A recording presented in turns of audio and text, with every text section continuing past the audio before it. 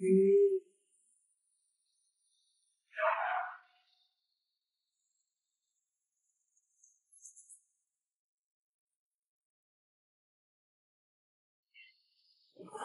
爷，聚餐堂到了，都去远点地方待命。中秋佳节临近，不要扰了诡异阁下清闲。是。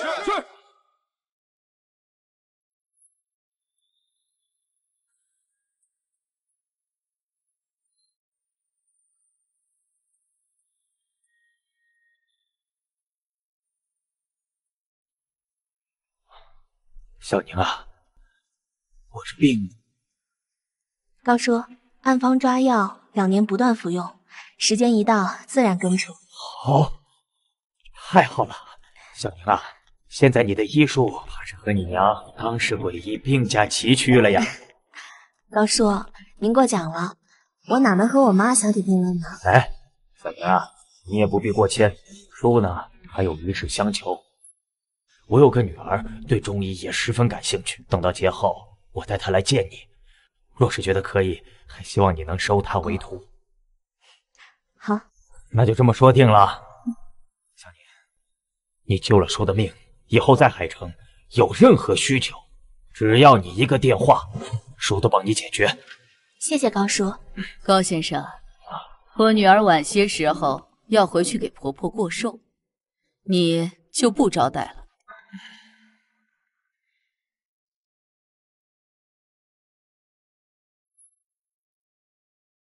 这个先给亲家带过去，煎煮以后让她服下，回头给她复诊一下。好，谢谢妈费心配药了。小宁，要不我送你去吧，我正好有空。好，那就麻烦高叔了。您先稍等，我去换身衣服。好，我在门口等你。哎，我们家老大的车。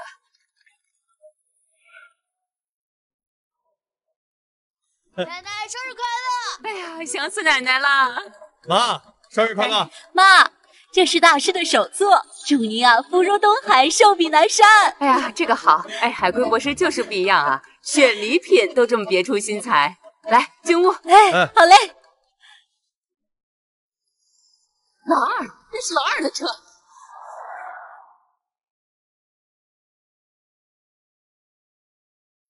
来，儿子。妈，生日快乐！生日快乐！妈，我给你买了个金镯子，是这种纯金的。哎，这个好啊！好，你们也进屋进屋，来，要进屋吃饭，走。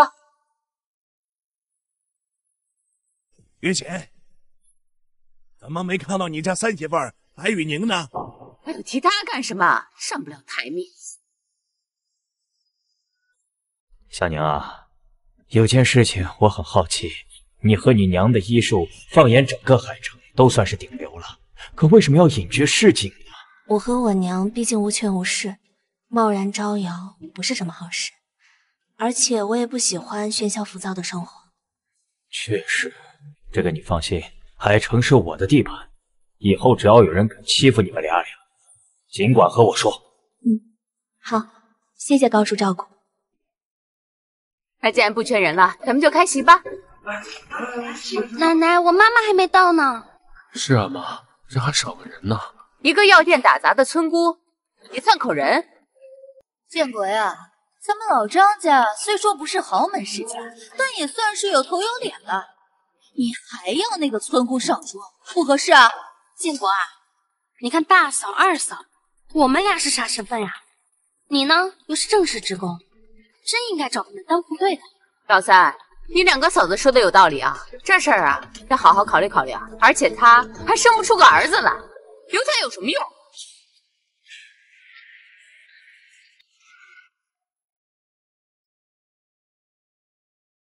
老太太，你家三媳妇从麦巴赫回来了。妈妈，晴晴，走吧。妈，我刚忙完药堂的事，就赶紧过来给您过寿了。弟妹，你今天可以啊，竟然开着迈巴赫就回来了。弟妹啊，你不好好过日子就算了，你还糟蹋老三的钱，租这么贵的车回来。白宇宁，我儿子赚钱不容易，你还租这么贵的车臭显摆，你会不会过日子？妈，我没乱花建国的钱，而且这次我回来是想好好孝敬您二老的。孝敬？你一个药房打杂的村妇，有什么钱孝敬？自己没有本事就算了，还死要面子，气死我了！妈，生他气不值，回头我给建国再介绍个会过日子的哈。学学你两个嫂子，你看看你现在还有没有个女人的样子？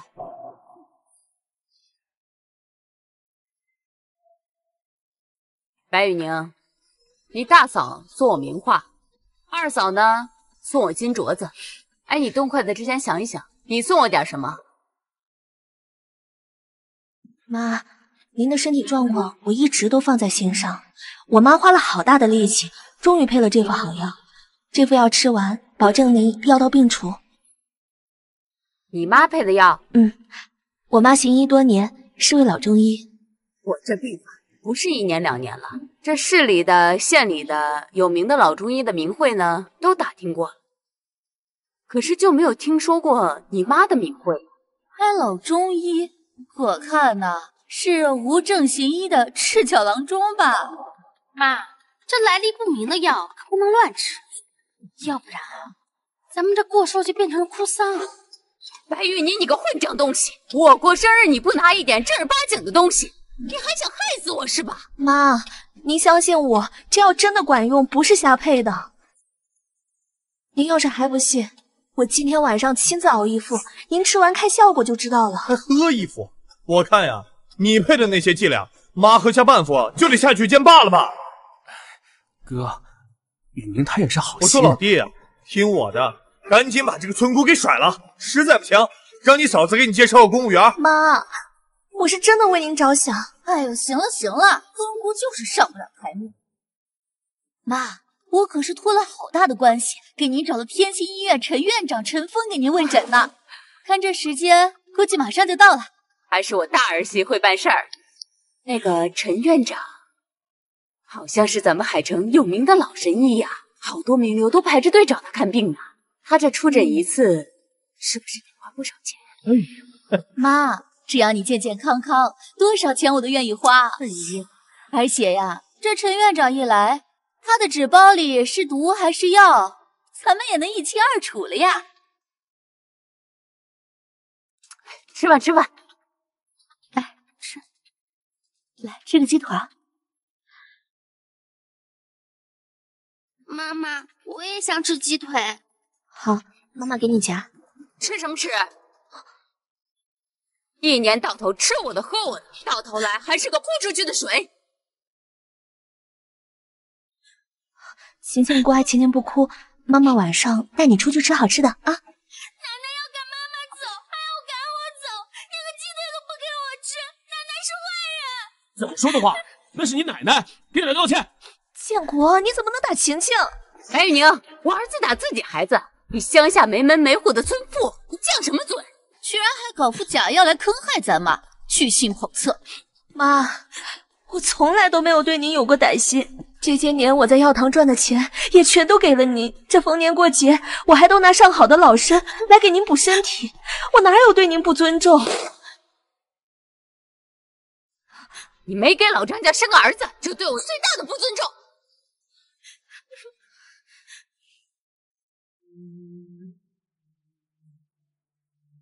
不可理喻！你说什么？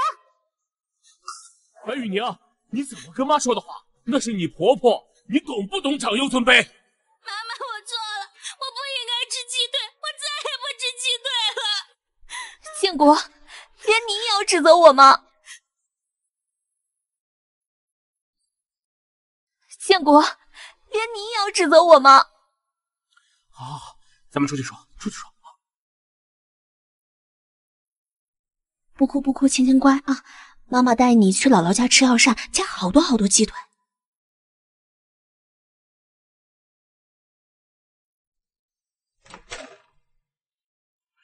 今天是中秋，一会儿咱妈过寿，你有什么事就不能等过完寿再说吗？非要在寿宴上面闹？我在闹，我妈说话是难听了点儿，可她毕竟是咱妈呀，说话肯定是为了咱们好呀。建国，妈怎么排挤我，怎么对我有意见，我都不在乎，可是不能连累晴晴，我不能接受晴晴被这样重男轻女的思想迫害。可是生女儿在咱家就是抬不起头。你知道大哥二哥怎么说我的吗？叫我跟你离婚，找一个能生儿子的老婆结婚。再难听的话我就不说了。所以你的意思是，我生下晴晴是给你们家抹黑了是吗？3年前婆婆那场大病，我忙前忙后，我让我妈熬药，才把她从鬼门关上拉回来。我3天3夜都没合眼，现在到头来，难道是我配不上你们家的门庭了是吧？赶紧把你乱喷的药给扔了，别再惹妈生气了，好不好？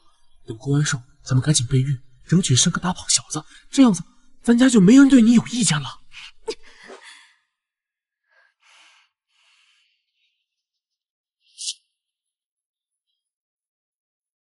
陈院长，那就是陈院长。陈院长来了，你好，你好，里边请，里边请，我来帮你拿。不用不用。那个谁，把那桌子收拾一下。陈院长来了，喝2壶好茶，好好招待一下。这个事还要教吗？快点！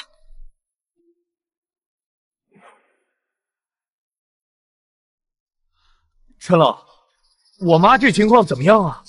不太乐观了。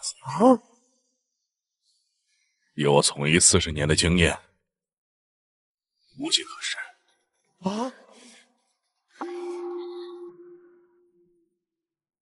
陈院长，您看看这副药怎么样？陈院长，您看看这副药怎么样？陈院长，我这弟媳妇瞎配了副药，非说能药到病除。您受个累帮个忙，一定要拆穿她的鬼话。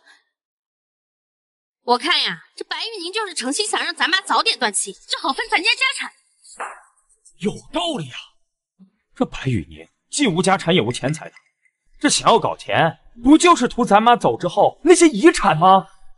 白宇宁，你虽然出身农村，没什么本事，但这些年来我对你好不好，心里有数吧？你为什么要对咱妈这么歹毒？这药要是有问题，白玉宁啊，咱们必须上法院。老弟，你放心，离婚当天我叫你大嫂把新媳妇儿给你安排明白，绝对比现在这个村姑合适。你们想指责我可以，但是先等陈院长下定论吧。陈院长，帮我们鉴定鉴定，看这死丫头藏的什么祸心。这药方的配伍简直是闻所未闻。我从医40载，从未见过如此剑走偏锋的方子。陈院长，您先别着急感叹，您就告诉我，这药能不能吃死人呀？一半一半吧，有可能药到病除，也有可能撒手人寰。妈，这不能吃。这药方有可能是医界圣手所配，也有可能是外行胡乱配伍。妈，人家陈院长已经说得很清楚了，这就是乱配的，不能吃啊。受我才疏学浅，老太太的病我无计可施。陈院长，至于这药吃或是不吃，你们家自行决定。妈，你怎么了妈？赶紧把这副药煎了，老太太病情复发，吃了这副药兴许还有的救。来，妈，快把药喝了。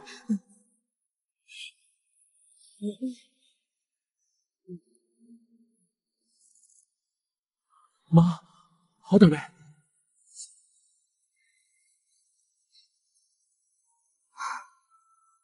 好像好点了。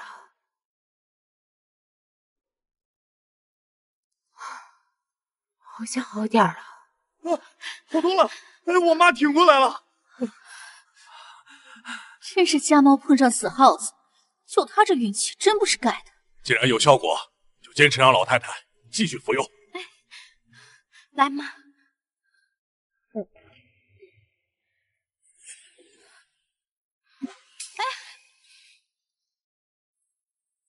怎么，我这亲自熬制的汤药，你还要尝尝咸淡啊？黑蜈蚣，二嫂，我记得这个方子里是有黑蜈蚣的，我怎么尝不出来这味药啊？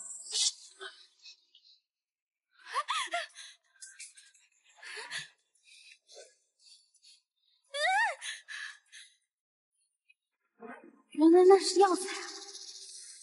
但老太太看样子应该没什么大碍吧？什么黑蜈蚣啊！我知道，你那副药熬出来就是现在这个样子。没有黑蜈蚣当做药引，这副药会起反作用的。白玉宁，我看你啊，是诚心想害咱妈死，你安的什么心啊？你少得了便宜还卖乖啊！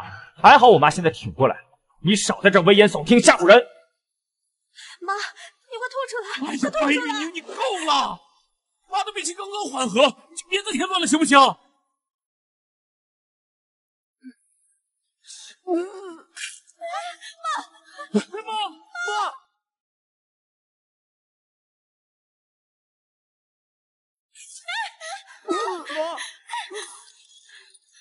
我就说白雨宁，你不可能安好心，妈这下不行了。白玉宁，你看看你做了些什么！不是的，妈妈。妈现在情况非常危急，必须针灸定住心脉，否则无力回天。白玉宁，我们要是再敢相信你，这老太太今天就得归西。陈院长，你快想想办法补救啊！当下确实没有什么好办法了，就算救护车马上能到，也来不及去医院抢救了。陈院长，陈院长，你不能见死不救啊！你救救我妈吧！陈院长，那就只能赌一把了，赶紧把老太太抬进卧室。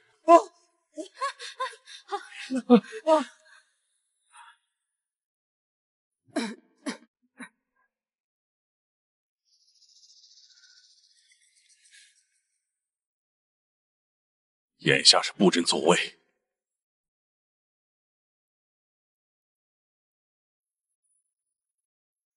陈院长，你赶紧救救人呐！人命关天啊，陈院长！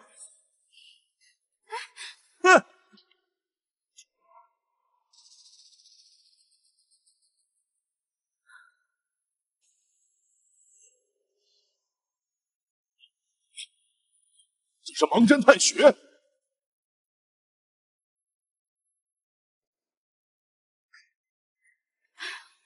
吓死我了，差点以为老太太要断气了。好在老太太命硬，哪怕挨了白雨宁这几针乱扎，也挺过来了，属实万幸啊！老弟啊，今天必须让你这个老婆打包东西，赶紧滚蛋！我们家里容不下这个杀人犯。就是，今天是老太太命硬挺过来了，这下一次她要再下狠手的话，咱们就得金麻戴孝了。没眼力的东西，要不是刚才白小姐盲侦探学那几下子，老太太可能就没了。陈院长，他就是瞎扎的，怎么可能懂呢？你一定是看错了。你懂医术还是我懂医术？你懂，你懂。这白玉宁不就是个药店打杂的村姑吗？陈院长这反应也太夸张了吧！白小姐，敢问你师从何人？我妈叫宋英，我这身医术就是她教给我的。我们俩在居善堂给人开药治病。宋英，居善堂，估计就是个卖保健品的小破店儿。就这，你还敢跟陈院长面前显摆的？妈妈，艾伯母在厨房熬药的时候忘了放一味药，在厨房看到就拿回来了。这副药竟然出自诡异之手。艾伯母在厨房熬药的时候忘了放一味药，在厨房看到就拿回来了。这副药竟然出自诡异之手。陈院长，这诡异是什么来头？这没听说过呀。孤陋寡闻，今天我就给你们科普科普。这诡异乃是当今医学界顶尖的传奇人物。要说我的手段，也就是救死扶伤，诡异阁下可是能活死人、肉白骨的存在。白小姐，这副药当真是令母配的，千真万确吗？哦，我懂了，这白玉宁在药店打工时撞大运，这得了诡异阁下的青睐，赐了这么一副药，送给老太太的。不管怎么说，雨宁这次算是没伤害老太太。等老太太好些了呀，咱们一家一定要去庙里多烧烧香，给鬼手神医多祈祈福呀！一定要多多祈福啊！说的也是，这诡异阁下不是想见就能见的。白小姐，你这一辈子能见一次诡异，也是鸿福齐天呐。诡异阁下传授你的盲侦探学，可是门绝技了。他日你若想来医院上班，欢迎随时来找我。这是我明天。陈院长他就是个打杂的，赶紧用黑蜈蚣配上这副药，再给老太太煎一副，喝了就好了。既然这副药是诡异的方子，我也没必要再次久留。告辞。这可是鬼手神医包药的纸啊，咱们家可得供起来呀！不是，你愣着干嘛呀？你还不快给老太太熬药？眼下陈院长走了，再出差错的话，你可担不起这个责任。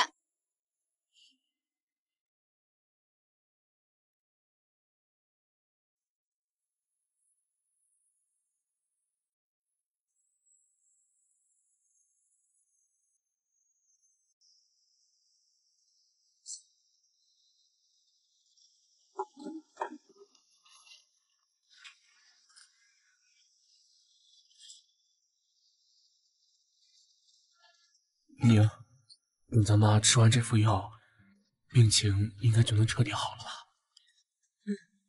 老婆，无论如何，今天都谢谢你了。我自己来就行。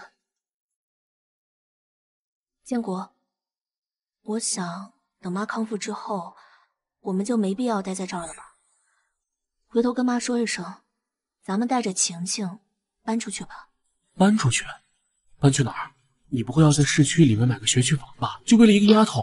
你不用担心钱的事，我只是不想晴晴再在这里受欺负了。一个丫头又不是儿子，咱在老家农村养大就是了。等咱以后呀生了儿子，在市区里面买一个最好的学区房。你变了，你什么时候变得这么重男轻女了？难道女儿就不是你的骨肉了吗？可是你今天说搬去市里住，那根本就是在浪费钱。你能不能踏踏实实过日子呀？还有，你今天租的那辆迈巴赫，够你在药房里打工好几年的了，这根本就不是我们能挣到的钱。你能不能不要耍这些牌面啊？建国，我从来都没有为了耍牌面而花钱。那辆迈巴赫，只要我愿意，我一个电话就能过户到我的名下。今天的只是我朋友送我。你在胡说什么呀？你清醒一点，你别再做白日梦了，行不行啊？我没有胡说。行，那你现在打电话，我倒要看看这迈巴赫是怎么过户到你名下的。如果你做不到，我们就好好的备孕，给张家添个儿子，别再整天鬼话连篇了。如果你做不到，我们就好好的备孕，给张家添个儿子，别再整天鬼话连篇了。我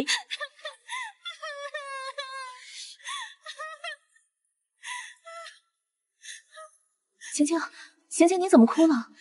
奶奶只给他们买了玩具，没给我买。没事儿，晴晴，你还小还不会玩，咱不要了好不好？不会玩。你会玩？1+1等于几？你知道吗？这么大了，连幼儿园都上不起。这大废物生的孩子不就是小废物吗？这9连环他知道是什么玩意儿吗？张东东、张小豪，你们好好玩，谁先解开这9连环，我就奖励谁100块钱。好。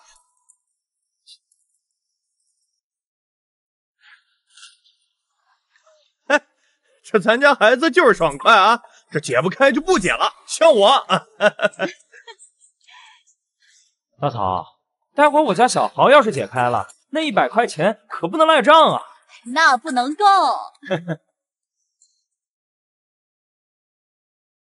哥哥，我帮你解开了，还给你。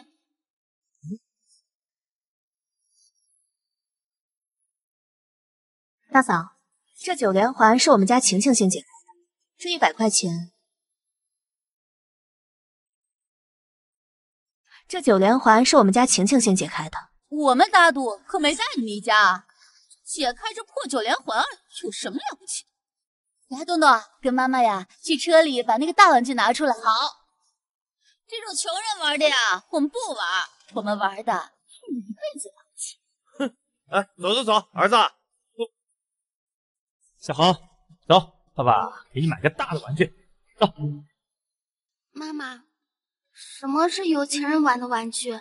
青青，你别听他们瞎说，有钱人也玩9连环。不是，雨宁，你不懂别瞎教育行不行？大人丢脸也就算了，小孩也要跟着丢人吗？大嫂家本来就比我们有钱，说那些玩具啊，别说见过了，有的我们听都没听过。青青，以后呀，别碰哥哥们的东西，知道没有？搞坏了我可赔不起。哼！哎，你这小丫头片子，听到没有？爸爸跟你说话呢。闺女就是没有小子。张建国，你整天张口闭口就是儿子儿子的，你家是有皇位要继承吗？你这重男轻女的思想能不能改改？来，儿子，这样试一下。来，儿子，你要这样转。好，儿子，玩开心了，玩啊！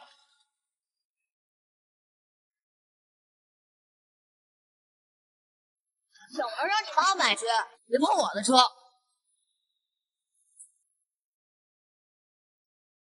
别碰我的车！张东东，你怎么能打妹妹？不说白雨丁，是你女儿先挡住了我儿子的车，你不管好你女儿，你还教育起我儿子来了。我说弟妹，你要是有本事，你给你自己孩子也买一辆啊！要是没有，那他就是欠的。谁说我买不起？哎呀，白雨宁，你够了！有多少钱办多大事儿？咱家能跟大嫂家比吗？你就一个药店打工的，能挣多少钱我能不清楚吗？别再打肿脸充胖子。还有你啊，不让你碰动力卡车，不让你虚荣，不让你数钱，让你数钱。爸爸有没有跟你说过，买不起的东西不要碰？妈妈，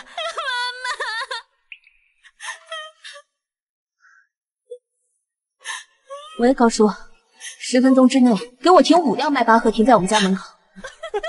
5辆迈巴赫，我说弟妹啊，你能不能不要开玩笑了？还5辆迈巴赫呢？那咱们海城也没有5辆那么多呀。我说你这个人啊，你要是能开5辆迈巴赫停在咱们家门口，我今天呢就把2个眼珠子抠出来。那我就把那5辆迈巴赫的车轱辘啊，我给他挨个舔一遍。哎呀！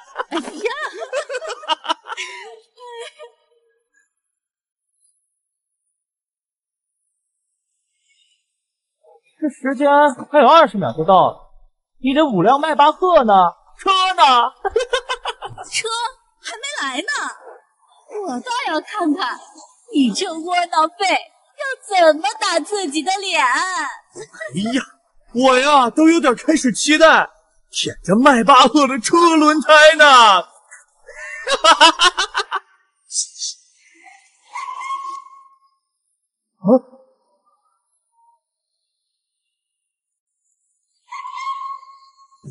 哎，这真有5辆迈巴赫？不可能，绝对是我眼睛看瞎了。他只是个药店打杂的，怎么可能有迈巴赫呀？瞧你们那出息样，他怎么可能有这本事？肯定呀，是别人家结婚路过的。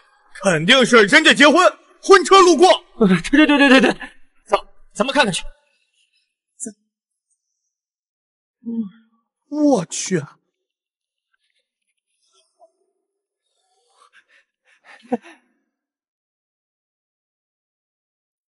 大哥二哥，刚才是谁说要挖眼睛舔轮胎的？可以开始你们的表演了。弟妹，哎呀，你看大哥这嘴呀，哎呦，就跟那个老太太的棉裤腰一样，那没个把门的，是不是？你就当我刚才放个屁，弟妹，你看啊，我这眼睛本来就瞎，什么也看不见。我这瞎子的眼睛，你给我留着呗，这当个装饰嘛。行了，雨宁，咱们都是一家人，什么都行啊。好，那今天就看在我老公的面子上，就不让你们挖眼睛舔轮胎了，你们道个歉就行了。你好，请问哪位是白雨宁女士？我是。好的，白女士，请上车。去吧，姐姐，带着我女儿绕着整个海市转一圈，我要让她知道我是全世界最好的妈妈。好的。去吧。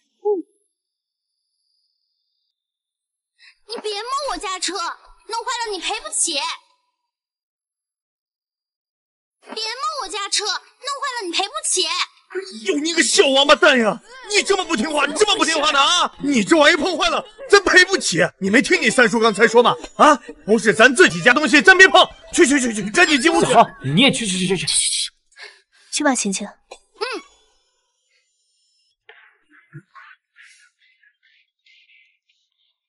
喂，你说这话什么意思？少装了。今天你亲娘郭大寿，你是不是租了10辆迈巴赫给老太太撑场面？我们车行的3辆车都是朝着你家去的。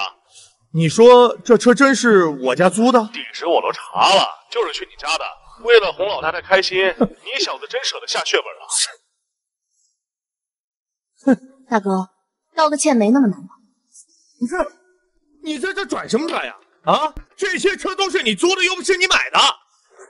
我们那宝马、奥迪，那都是实打实我们自己的，凭什么我们给你这个穷村姑道歉啊？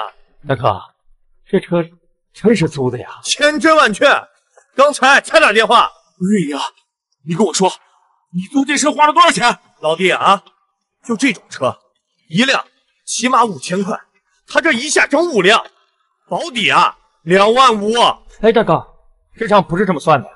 你想想。在咱们海城租这5辆迈巴赫多不容易啊！我估摸着至少得10万呢。10万呢？10万！老公，二姨娘，你造孽呀！花这么多钱租车，这日子还过不过了呀？哎呀，老三，你这是怎么了你啊？妈。哎呀，好着没看出来你还是个败家子儿是吧？啊，合着你这些年你挣的钱啊，你全都出面了是不是啊？二姨娘，咱家日子已经过得这么差了，有钱不好好的改善生活啊？竟然为了面子巴巴的去撒钱！大嫂二嫂说的没错，你根本就不是一个会过日子的女人。我当初就不应该跟你结婚。老弟啊，哥早就跟你说过。让你跟这个村姑离了，你就是不听。就是啊，老弟，这个村姑啊，挣钱的本事没有，花钱的能耐倒是挺大，还敢败家充面，你跟他过什么呀过呀？我看啊，你们好像都搞错了吧？他这10万块钱的租车金，他打工1年都不够还的，而且啊，等会儿车队回来问我们要钱，我们这时候才麻烦呢。啊，我可提前说好啊，这10万块钱我到时候1分钱都不会出的，我可没这败家娘们。你们听我说，这租车的钱不需要你们出，用不着我们出。怎么，你一个穷村姑，你有钱吗？也用不着我自己出。合着你想吃霸王餐呢？哦不，想坐霸王车。白玉宁，我告诉你，你这种行为是很危险的。你们给我听好了，我白玉宁的事用不着你们操心。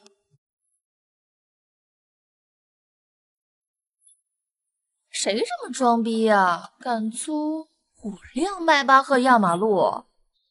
哎呦，郭阿姨，您过寿，我来看您来了。哎呀，建国哥怎么躺地上了？脸色还这么差？哎呦，曼曼，你这么大老远过来给我拜寿，哎呀，真是有心了你啊！哎呀，郭阿姨，您说什么呢？我跟建国哥从小就青梅竹马，来看您不是应该的吗？哟，是。白玉宁，你眼瞎吗你？还不赶紧把客人手里的礼品拿下来吗？走。妈妈，姐姐，白玉宁，让你再嘚瑟一会儿。过了今天，建国哥就是我的事。咱们屋里坐啊。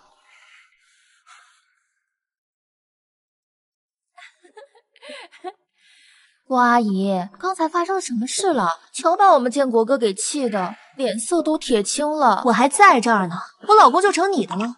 唐曼曼，你说话做事注意点分寸。哎呀，阿姨，你们家废物还能讲话的呀？闭嘴，这没你说话的份儿。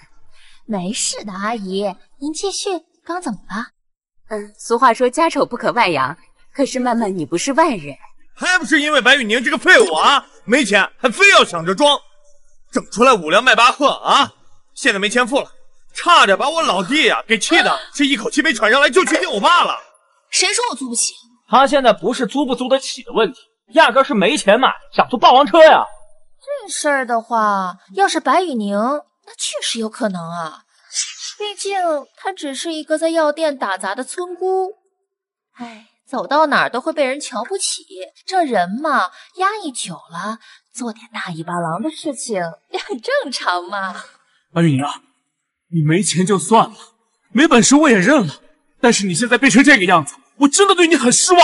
哎呦，建国哥，你可别生气啊，气坏身子可不值当了。没事，租车的钱我来给你出。哎，曼曼，这钱千万不能让你出，真的。建国哥，我们都是一家子人，只要建国哥开心呀，曼曼做什么事情都可以的。哎，建国，曼曼家家大业大，人家现在肯帮这个忙，你还不赶紧谢谢人家？谢谢。走啊！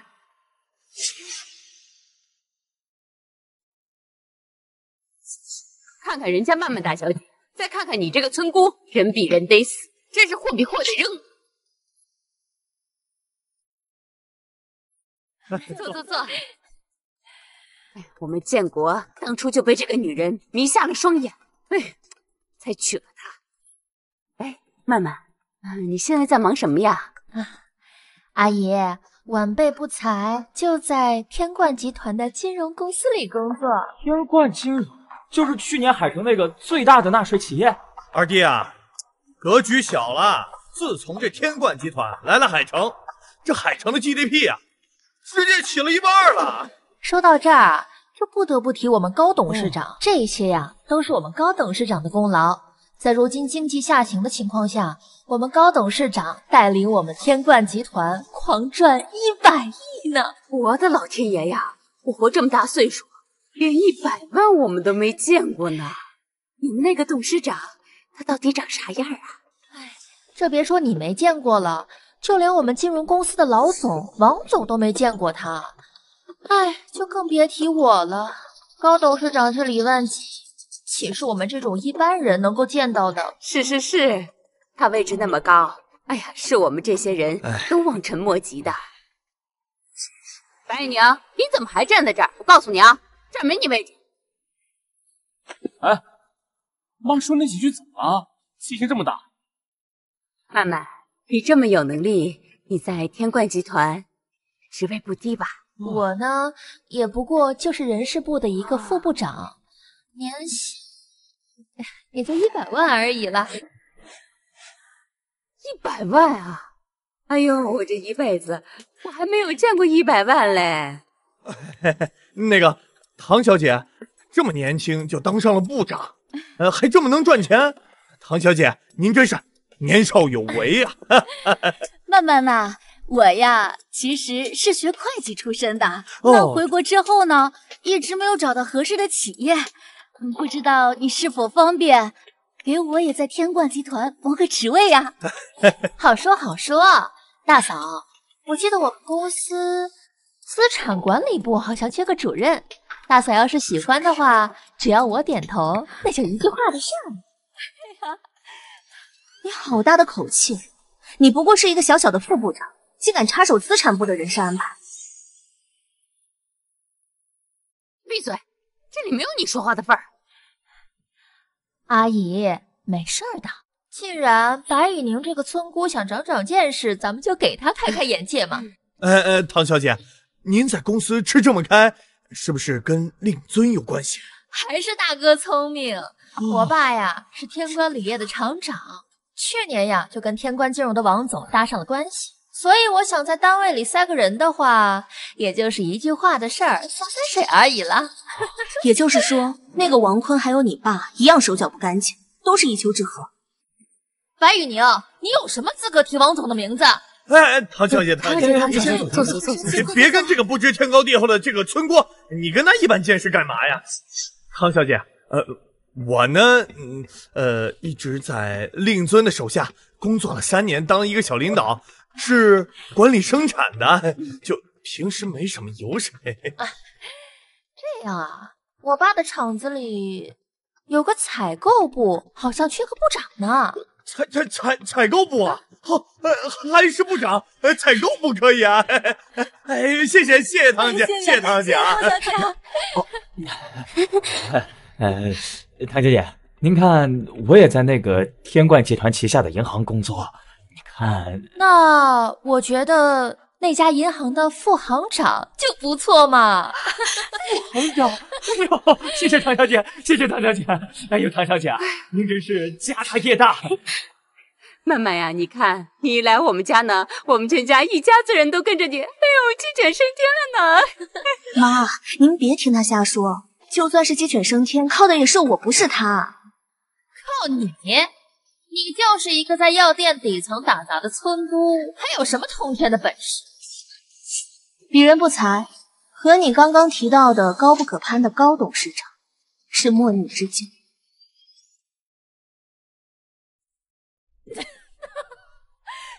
装上了！我刚提到我们高董事长，他就急着往脸上贴金了。白宇宁，你能不能要点脸？高董事长是你这种村姑能认识的吗？他呀，是最近失心疯。小姐，你是不了解这个人呢。我跟你说，这个村姑今天一早上回来了，就租了一个迈巴赫在我们面前装，然后呢，不知道从哪儿搞了一个药方，阴差阳错的呀，就把我妈的病给治好了。结果呢，这信心就爆棚了，飘了。最后呀，租了5辆迈巴赫，在整个海城带着他孩子玩。你说这个药店破打杂的村姑，怎么可能认识天冠集团的董事长呢？我们高董事长地位显赫，就连海城的领导见他都得提前3天预约的。这白宇宁不过就是一个底层打杂的村姑，就别说是莫逆之交了，怕是3辈子都见不了他吧。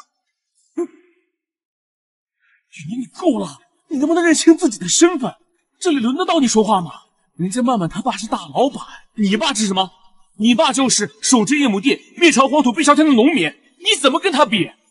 建国哥，这下知道白宇宁是什么德行了吧？你说当初咱俩青梅竹马，你被他蒙蔽了双眼，才娶了她，这才过得不尽人意的。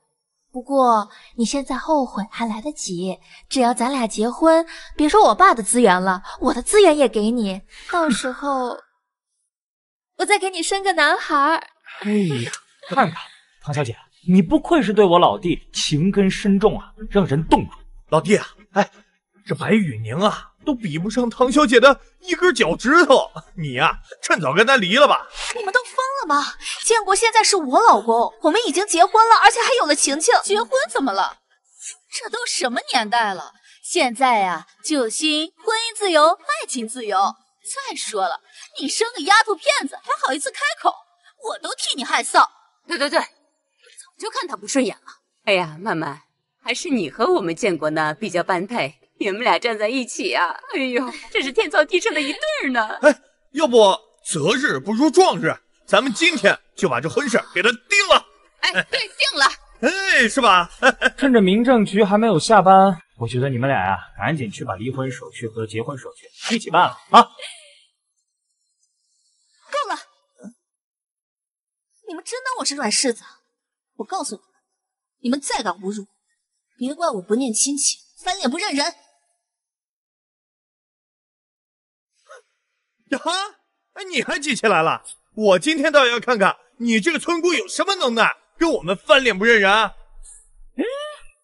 你这个药店打杂的村姑，这本事不大，脾气倒是不小啊！怎么，你想用你的药把我们毒死？像白宇宁这种没文化又没本事的村姑，也就只能嘴上逞强了。真要他做什么，他敢吗？我看他根本就不敢。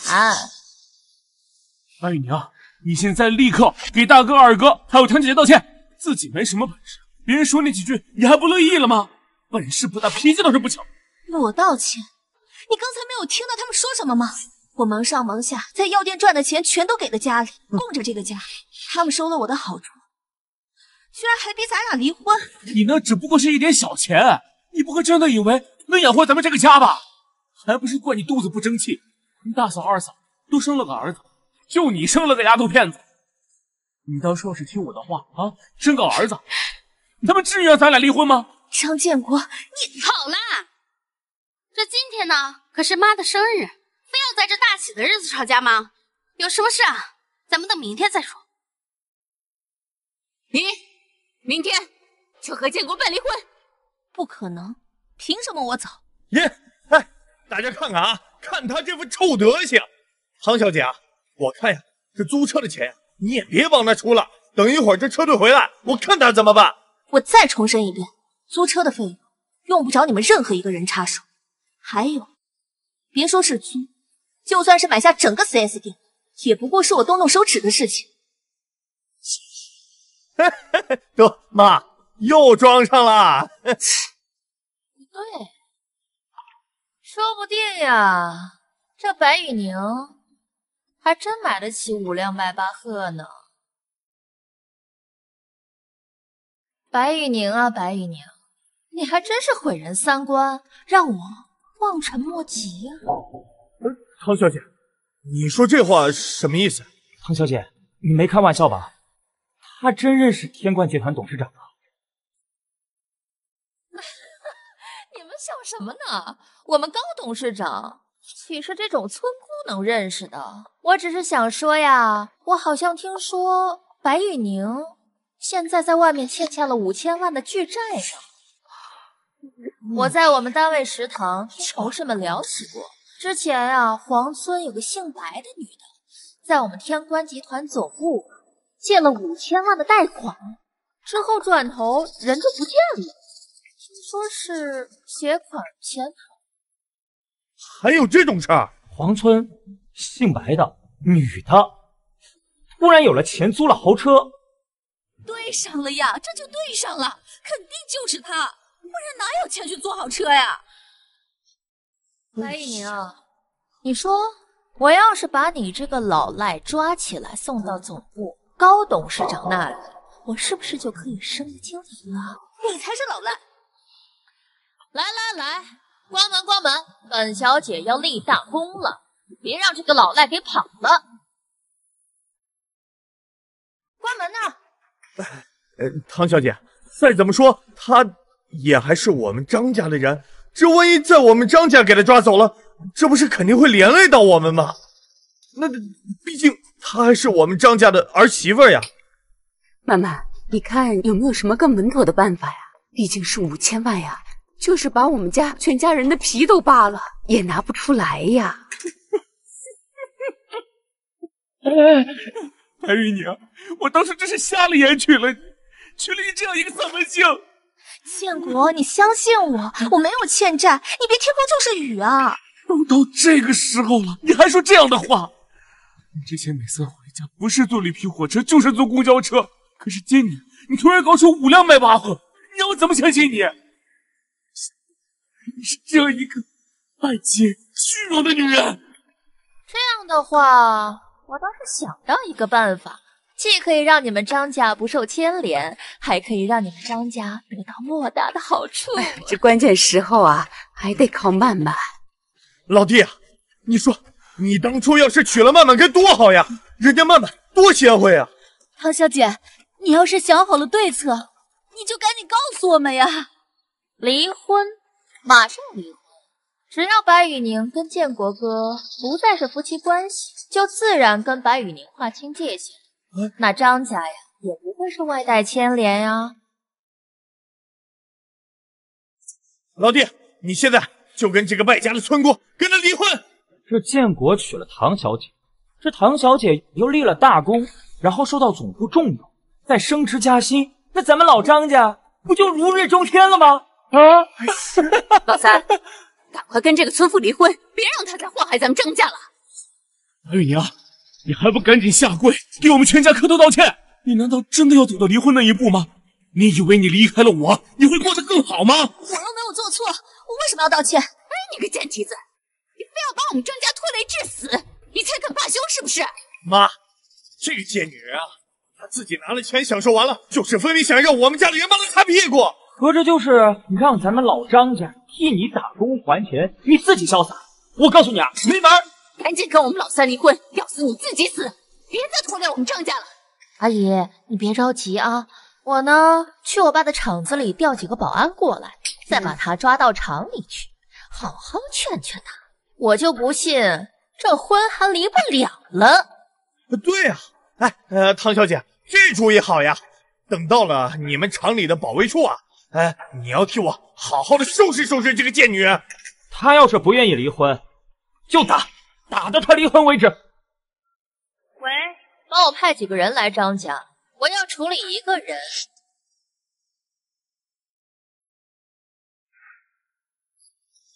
我看你们谁敢动我，都活腻歪了是不是？白玉宁，你都死到临头了，就别再嘴硬了。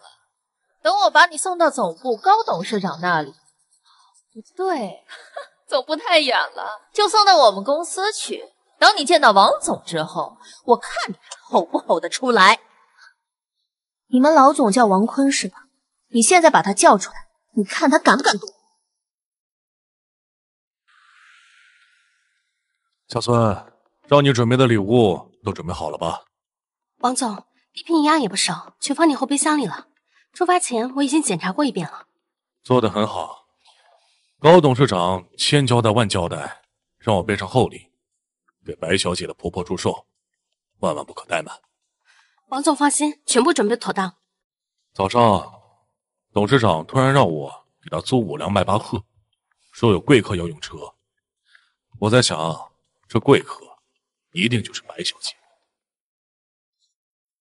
好了，就别磨磨蹭蹭的，来把他按住。放开我，唐曼曼，你放开我！唐曼曼，总有一天你会后悔你今天的做法。我后不后悔就不劳你费心了。白以宁，要是明天在保卫科你还不签离婚协议的话，我就让你知道什么才叫带走。唐曼曼，放开我！唐曼曼。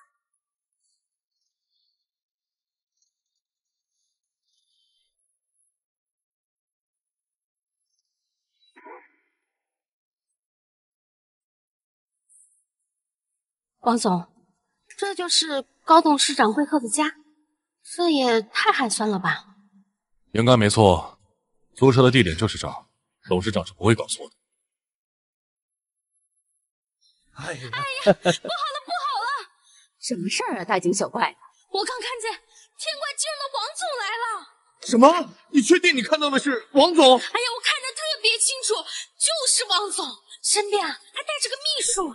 完了完了，建国还没跟白玉宁离婚呢，债主就找上门来了。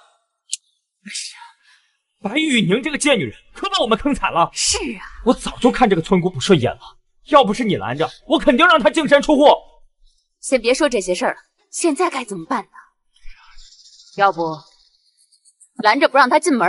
妈，这王总可是天冠金融的老总，你不知道这天冠集团在海城的势力有多大吗？这不拦就算了，这要是拦了，这不就是此地无银300两吗？可是我看着他也不像是来要债的呀，这脸上笑嘻嘻的，哎，会不会是给咱妈来过寿的呀？那他肯定不能说是过来要债的呀，不然你能让他进来啊？哎，不是啊，大嫂，他那个后备箱里面全是好东西。这就对了。什么对了？你们想啊，这现在欠钱的是大爷呀，这白玉宁欠的是3万5万吗？那欠的是5000万。这王总啊，肯定是想着先礼后兵了。哎呀，这摊上什么事儿啊？哎，没办法了，你们都给我记住了，咱们一定要以礼相待，绝对要跟这个白玉宁划清界限。尤其是你，张建国，这王总要问起来了，你就说跟这个白玉宁早就离婚了，听到没有？早让你跟那村姑离婚你不离，活到现在出这么大的事儿，你要是早离了，咱们张家能受这么大难吗？哎呀，老三啊，老三，你看看。妈，你别生气了，我听大哥的安排。妈，要不我先把他给请进来。快去快去，去。待会儿我们进去的时候，要假装不认识白小姐，这样就不会显得太刻意。高董事长说白小姐性格淡薄，不爱收礼。那咱们该以什么样的名义拜访老太太呢？白小姐的二哥张建中在咱们公司旗下的银行工作，也算是自家员工。领导过来关怀下属，总归没错吧？这样既替高董事长拜访了白小姐的家人，又给白小姐留下了好印象。王总，您真是引领神武。王总，实在是不好意思，这家里面过瘦啊，搞得乱七八糟的，这怕你笑话呢。我们刚刚在打扫卫生，怠慢您了。客气了，客气了。老太太身体可还好？这白玉宁啊，不知道从哪弄了一个方子，这歪打正着的。老太太现在已经醒过来了，身体还好着呢。这果然是白神医的家，不然也不能药到病除。能惊动董事长的人，岂会有假？王总，来，里面请啊。王总，来，里面请啊。王总你好，孙秘书你好，我呀是天冠银行的张建中，叫我小张就行。那我们坐下来说。好。哎，老二媳妇，快给王总沏茶，沏好茶。王总啊，您这么大人物，今天怎么忽然有时间来我们这小门小院造访呀？我对建中这个小青年啊，一向十分看好。前段时间工作繁忙，抽不出时间来，这不正好你家老太太今天过寿，也借着这个机会啊，看看公司的员工和家属们。是这样，基于张建中同志呢工作表现优秀，经过我司的慎重考虑，决定升任张建中同志为银行副行长。不是说是来要债的吗？怎么升成副行长了？不是说是来要债的吗？怎么升成副行长了？可能是唐小姐推荐的。肯定是唐小姐，上次还说了升职的事儿。老太太，手下有什么困难，今天啊可以当着我的面尽管提。王总，我是建中的大哥。大公子真是一表人才呀！张先生在哪儿高就啊？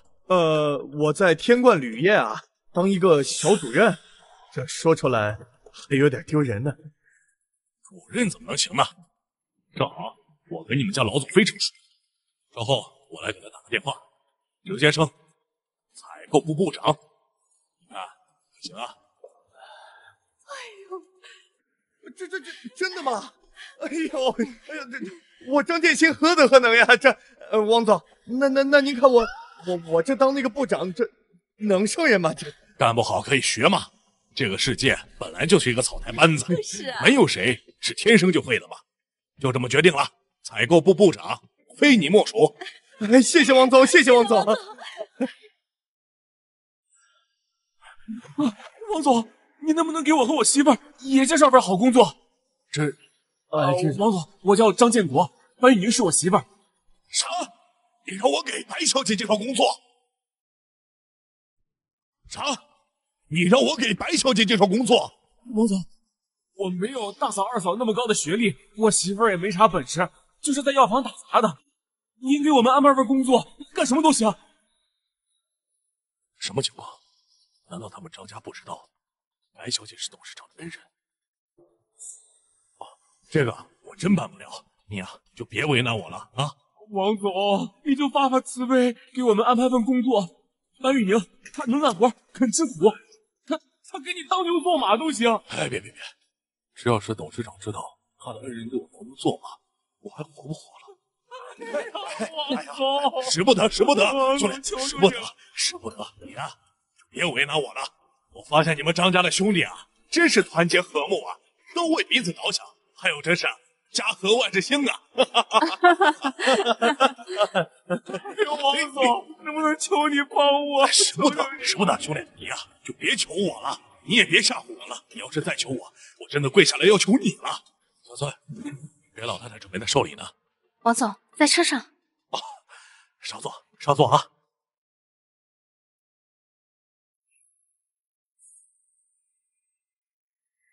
张建国，你疯了吗？刚才跟你说的全忘了。张建国，你疯了！刚才跟你说的都忘了吗？你真是扫把星呐！哎，你就为了那个村姑，要把我们全家都害死是不是？趁王总现在还没有反应过来，我告诉你，他待会儿再问，你赶紧说跟那个村姑已经撇清了关系，而且啊，你要说跟白宇宁已经离婚了，你听清楚了没有？那我要这么做，白宇宁他怎么办啊？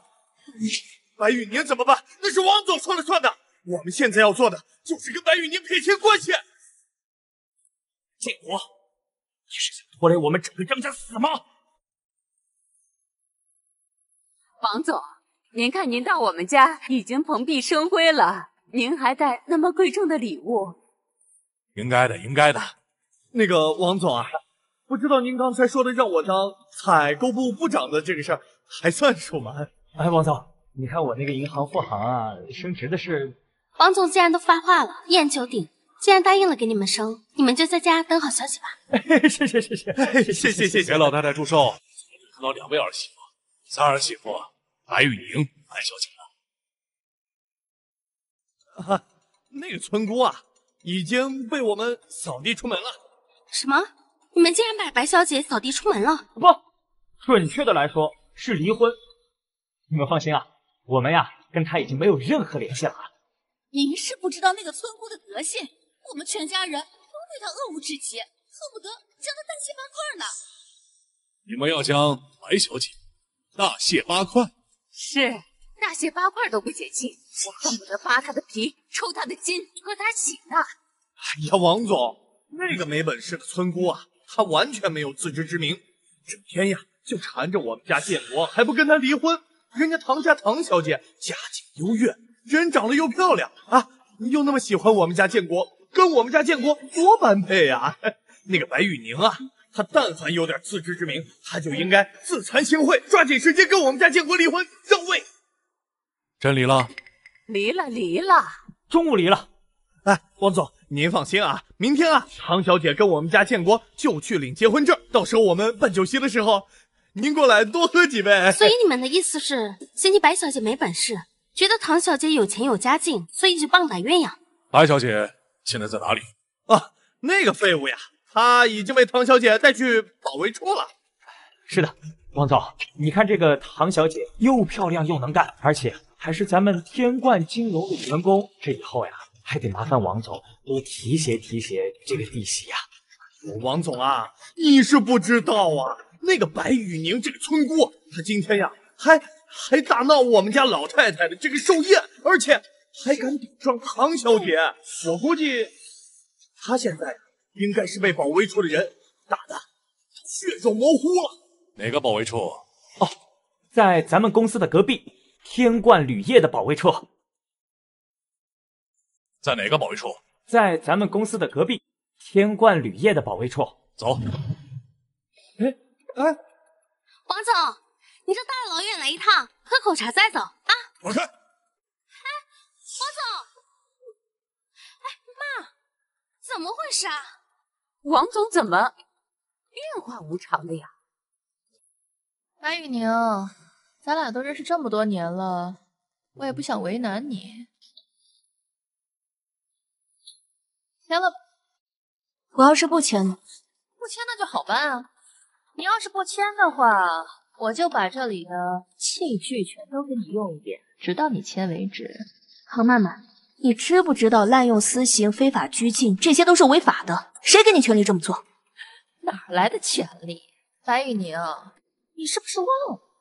我爸是这儿的厂长，我就是这儿的天，这儿的法。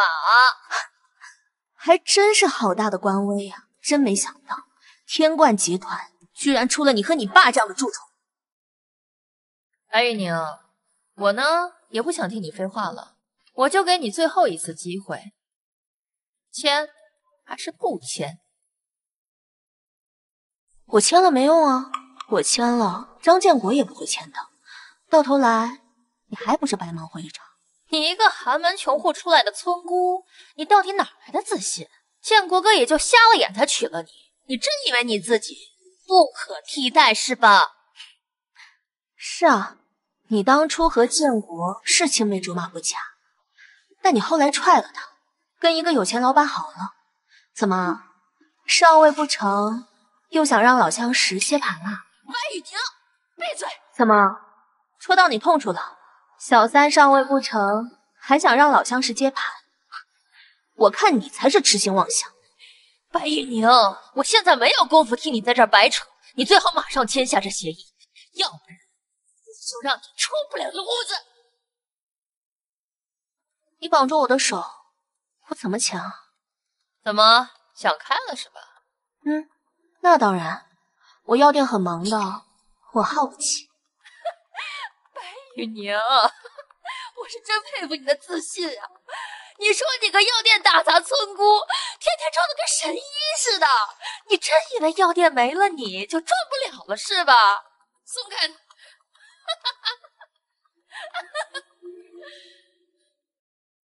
切啊！不好意思，我又不想签了。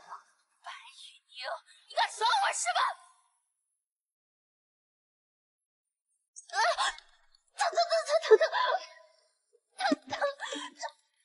放开！错了没？白玉宁，本小姐教育你，你敢还手！你打我，我凭什么不能还手？白玉宁，你就是个底层打杂的村姑，你有什么资格还手？你凭什么还手？底层就活该被欺负，就不配生活着。我告诉你，你不过是一个依靠你爸的蛀虫，离开了你爹，你什么都不是。而我靠我的双手吃饭，凭我本事生活，我所有的一切都是我自己赚来的，我有什么好害怕的？你真是不见棺材不落泪呀！喜欢还手是吧？你越还手，我越兴奋，我越有资格教育你。都吃白饭的吗？都给我滚进来！你不是不服气吗？怎么，再碰我一下试试？我告诉你，你要是再嘴不干净的话，我照打不误。哼，我嘴就贱，我让你签协议你不签，所以我就只好把你打个半死，然后呢，再把你送到王总那儿。等你蹲了大牢之后呀，我有10000种方法让建国哥彻底忘了你。给我闭上你的臭嘴！我告诉你，我呢，如果让他彻底忘了你，我呀，会让他对我死心塌地呢。你住口！我只在乎建国哥，至于你那个女儿嘛，我就没打算好好对她了。谁让她是你这个贱女人生下的孽种呢？等建国哥走了之后啊，我就打他、掐他，再拿针扎他。到时候我再告诉他，他妈妈呀，就是一个社会底层的垃圾，而他呢，他就只是一个有娘生没爹养的废物。唐曼曼，我告诉你，你这是在作死！白姨娘，你说他那么小，我要打了他的话，他该多疼啊！到时候他又哭又疼又委屈，结果他喊破喉咙都没有人救他。唐曼曼，我绝不允许任何人欺负我女儿。好，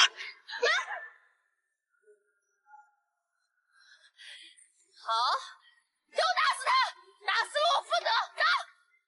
都给我住手！都给我住手！王总，您怎么来了？这个老赖已经被我抓起来了。不是，王总，你是不是打错人了？他白宇宁就是个骗子，他骗了天管集团5000万的资金啊！证据呢？他白宇宁就是个寒门穷户出来的村姑，他之前就是在药店打杂的，而他现在呢，又是开迈巴赫，又是求神药的，他哪来那么多钱呀？王总，这迈巴赫是咱给做的，神药估计也是高董事长给白小姐求的。这就是你说的证据？不是王总，这王总谁不知道？他白宇宁就是个村姑，他没本事的呀！待会我再收拾你。白小姐，您没有受伤吧？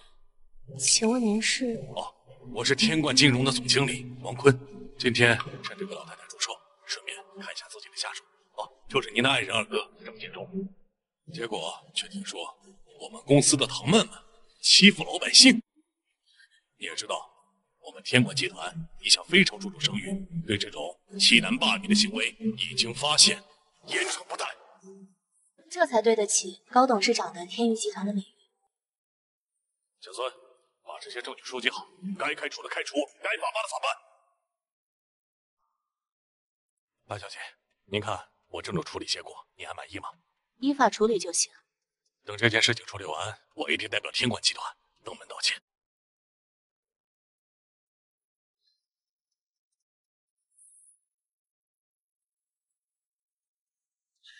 车队刚刚没有问我们要钱，就证明白宇宁他真的有钱富呀。看来他确实骗了这5000万的巨款。哎，得亏我们机灵啊，跟这个女人啊划清了界限，要不然咱们家的日子呀，以后啊就难熬喽。这王总去了保卫处，肯定对唐小姐的功劳啊加大赞赏，到时候再往总部上一报，咱们建国再跟唐小姐一结婚。爸爸妈妈不会离婚的，我不要他们离婚。静静，大人说话，小孩子别插嘴。小丫头片子，一点礼貌都不懂啊！青青啊，你爸呀马上给你换后妈了，这以后的日子呀，你就偷着乐吧。我不要有钱的后妈，我要现在的妈妈。唐小姐马上就要跟建国结婚了，唐小姐要是嫌弃这个小尾巴，我们该怎么办呀？送孤儿院去，一天到晚就知道哭，烦都烦死了。谁要把我女儿送进孤儿院？我白玉宁还没死呢。妈妈，你终于回来了。没事儿，晴晴乖，妈妈在，一切都解决了。你怎么逃出来的？不是，王总没给你送到天冠集团总部去处置吗？怎么，你们就这么想我出事吗？这些年来，我一直把你们当成一家人，忍你们，让你们，帮你们，没想到到头来，换来的却是你们变本加厉的欺负我。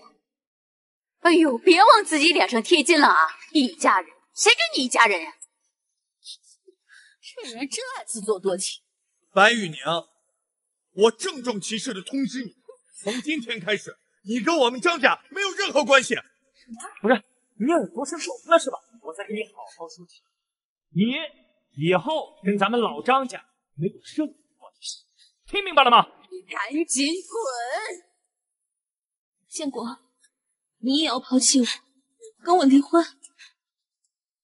张建国，你要如果还认识我儿子的话，就跟这个村妇离婚，连个儿子都生不出来的女人，留着干什么？建国呀，你也不想整个张家被这个女人拖累吧？她身上可是背负着5000万的债呢。我不要离开妈妈。晴晴不哭，我算是把你们这家人的真面目给看透了。真要断绝关系，是吗？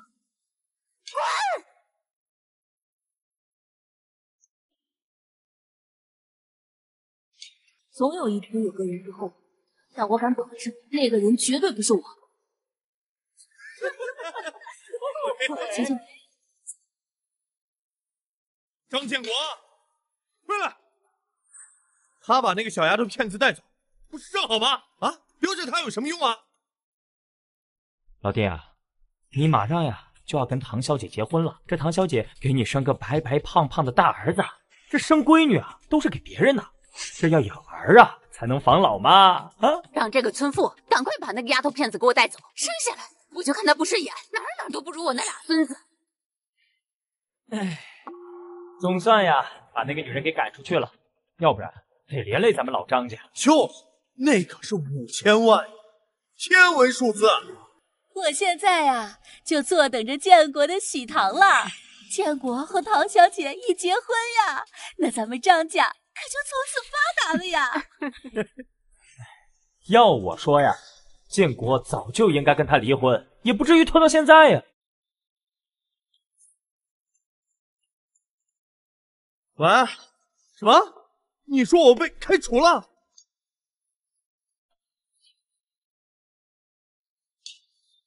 喂喂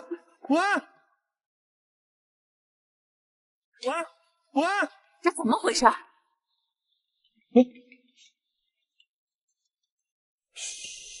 行长打的。哎，行长，是我。什么？我被开除了？不是行长，你之前不是说给我升副行长了吗？什么副行长？明天过来办离职。怎么办呀？我也被开除了。到底怎么回事？都同一时间，你们全都被开除了。白玉宁，他出了眉头，他害我们全家人倒霉。肯定是白玉宁偷偷跑出来了，然后惹怒了王总，王总迁怒于我们老张家了呀！这个爱剪刀的，他走了还拉我垫背，我一定不会放过他的。工作可以再做，但是白宇宁带给我们的损失，我一定要让他偿还。他拿什么偿还呀？这个白宇宁，他现在可是个通缉犯呀！这马上被抓到了，他身无分文，他拿什么还呀？最后不还得是让咱们老张家替他擦屁股吗？不是，你是不是傻呀？啊，他不是还有一个老宅吗？我听说啊要拆迁了，这拆迁款150万，咱们想办法把这钱一搞到手，这么一分，不就都能补上一点了吗？对呀，老弟呀，走走，现在赶快去。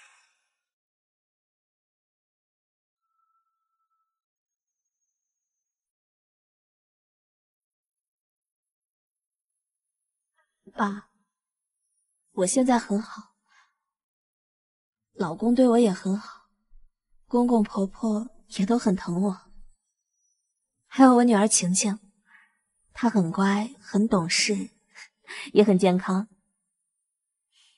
还有居善堂，母亲医术高超，我们被很多恩客关照，您就不用担心了。白玉娘，咱们来谈谈拆迁款的事情吧。白玉娘，咱们来谈谈拆迁款的事情吧。请问你们是？我们是天冠集团拆迁办公室。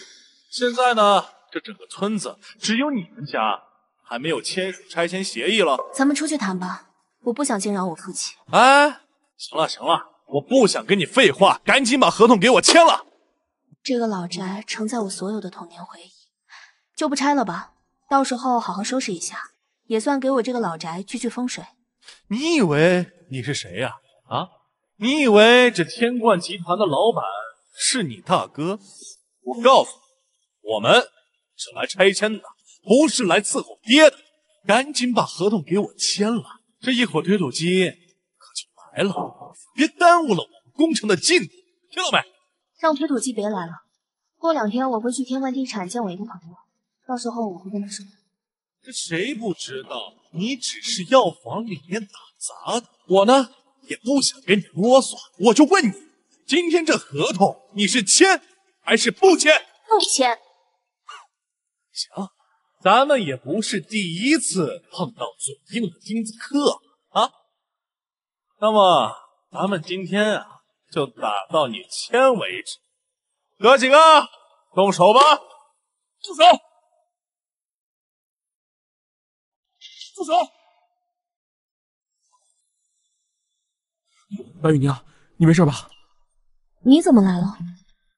你们是来帮我的吗？白雨宁啊，我是真没有想到，你这个最没有出息的儿媳妇也会有婆家替你出头，为你撑腰啊！看来我真是小看了你这个村姑啊。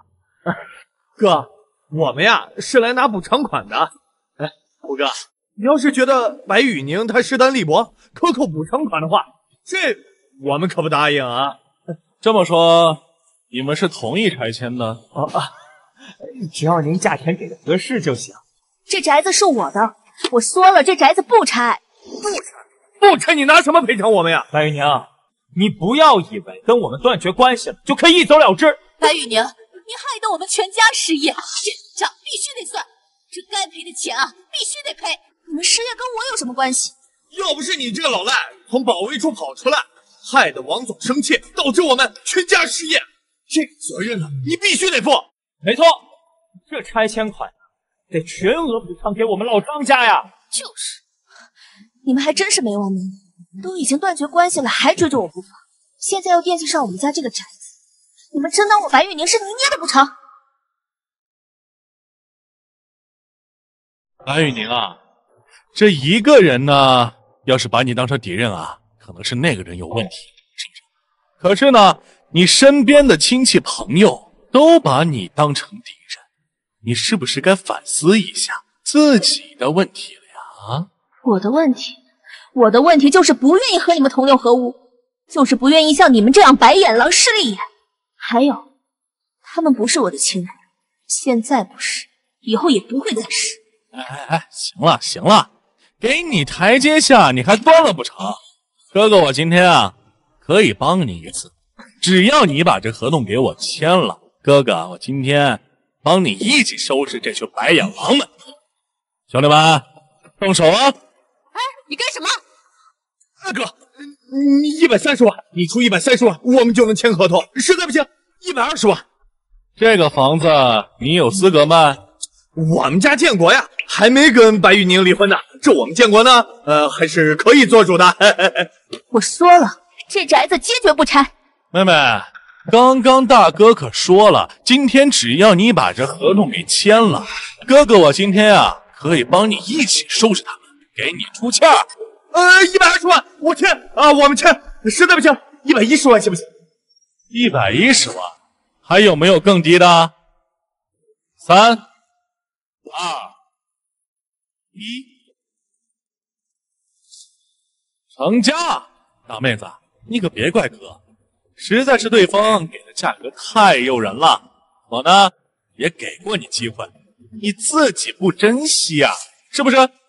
来吧，妹夫，签字吧。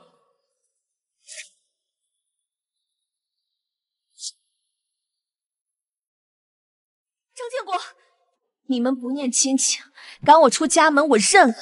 但是现在你还要伙同他们一起抢走我爸留给我唯一的遗产吗？白宇，你认清现在的形势好不好？大家现在还有谁愿意帮你？我现在签字就是在帮你。这房子不是现在拆迁的时候卖出巨款，难道要等贬值的时候烂在你手里吗？建国，我爸走的早，就给我留下了这个宅子，你真忍心让他们拆了？你就不怕我难受吗？建国，你别犹豫了，赶紧签了吧！啊，等你签完了，这80万我们拿到手，剩下的40万留给白玉宁还债，说不定啊，他那些钱还没花完呢，那5000万呀，还能来得及补上那个窟窿。你能不能不要听他们瞎说？我根本就没欠钱。你够了！大家都在帮你啊，而你为了这破房子得罪所有人。之前他们说你不懂事，我还忍着，现在我就觉得你是狗咬吕洞宾，不识好人心。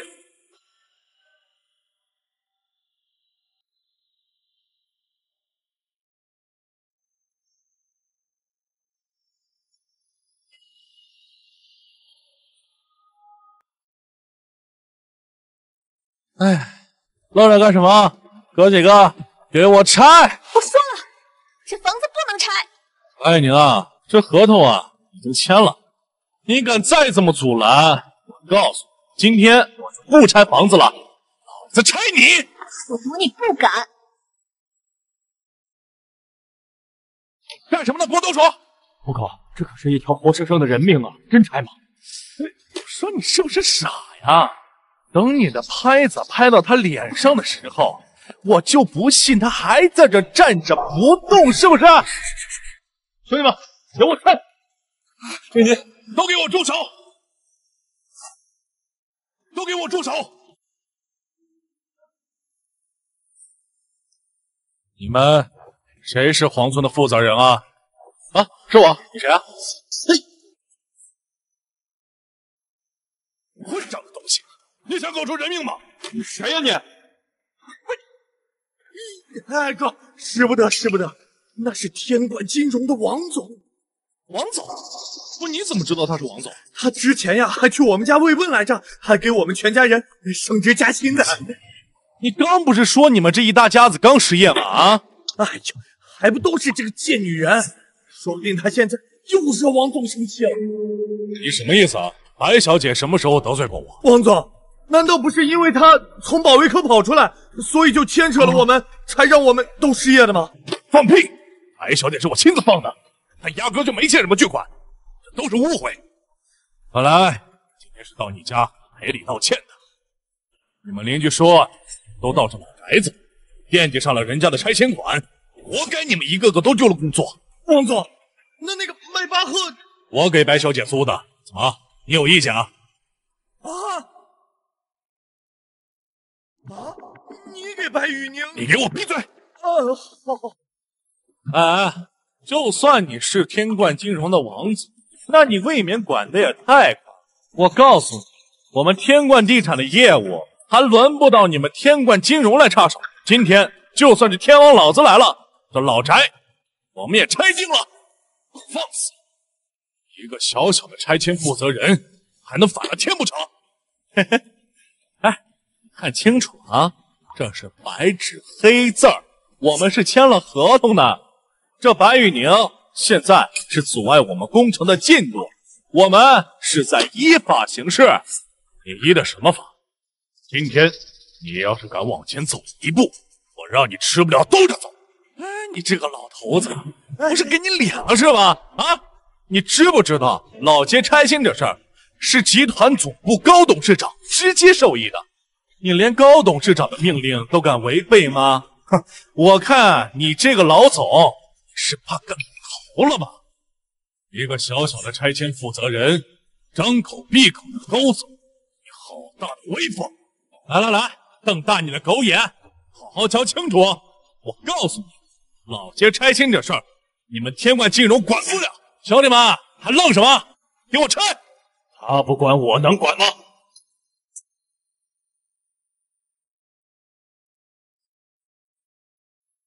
他不管，我能管吗？不是你又是哪根葱啊？董事长，哎呦，就他，董事长。董事长每次巡视的时候，哪次不是前呼后拥的啊？他要真的是高董事长，我们张总得跟着吧？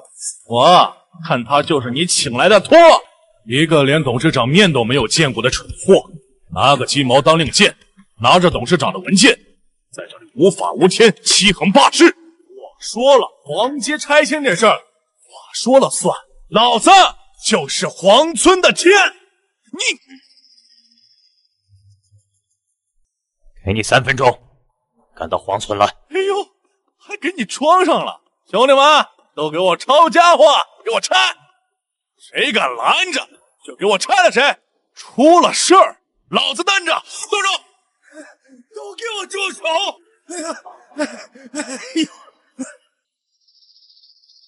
哎，张总，您来的正好。这个男的自称是天冠金融的什么王总，还带了一个托，说是高董事长。嘿嘿，哎呀，不过您放心，我是火眼金睛，识破了他们的诡计啊！做得好，你做得好啊！高董事长，对不起，是我教官属下不严，我甘愿受罚。我没有你这样的下属，欺横霸市，暴力拆迁，我天冠集团的脸都被你们丢尽了。我看你天冠地产老总也别想干了。高董事长，这都是手下所为，我根本不知道呀！你一个王八犊子，你还敢强拆？你想死呀！来人，把他们都给我带到公司的监察室，我要让他们为自己的行为付出代价。带走！高董事长，你饶我一次！高董事长，你听我给你解释。高董事长，你听我给你解释呀！高董事长，白小姐，对不起，是我天冠集团的管理出了问题，我向你道歉。这房子你不愿意拆，咱就不拆。明天我让集团设计院的赵院长亲自过来，给你重新设计装修，费用不用你出，算是表达我的歉意。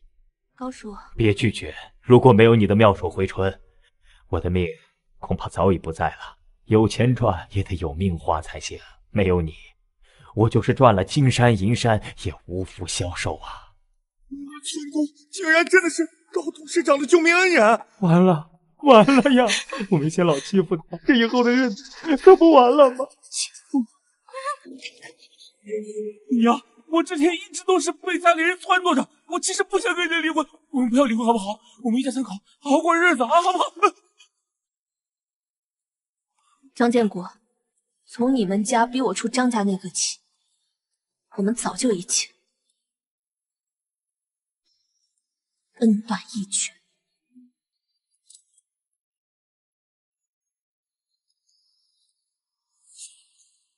吩咐下去，张家人，我们天冠集团永不录用。是。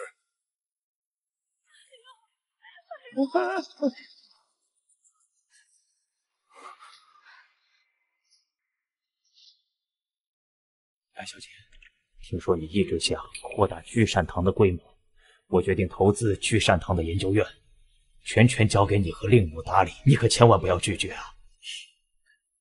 高叔此举是福恩广泽的大善事，宇宁必当竭尽全力，好好研究医术，以救治更多的人。好，晴晴，来，我们走。